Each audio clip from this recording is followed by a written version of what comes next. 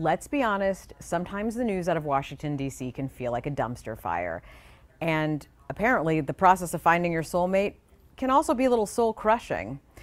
I'm Katrina Markle with 3 News Now, and when I learned that Iowa Senator Chuck Grassley has, among his staffers, some 20 marriages, I had to learn more. I want to make sure that we recognize that Senator Grassley's office has been noted to be the hottest spot for people coming to Washington to find each other and get married. Bravo, Chuck.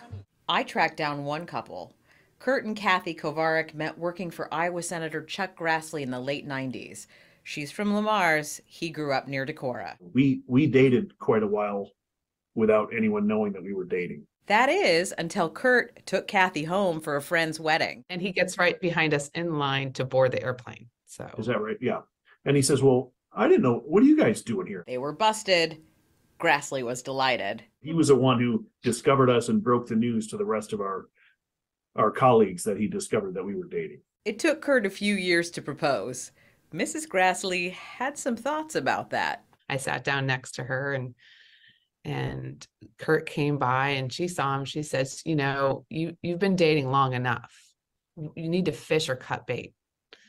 And she said this to Kathy, loud enough for me. And I'm standing right there. And I was like, Barbara, I'm standing right here. She's like, I know, you needed to hear it. Married for nearly 70 years, both Grassleys enjoy seeing staffers find life partners. It's an honor to know that my office is where so many soulmates found each other. The Kovariks now have 3 children, including a little guy named Charlie.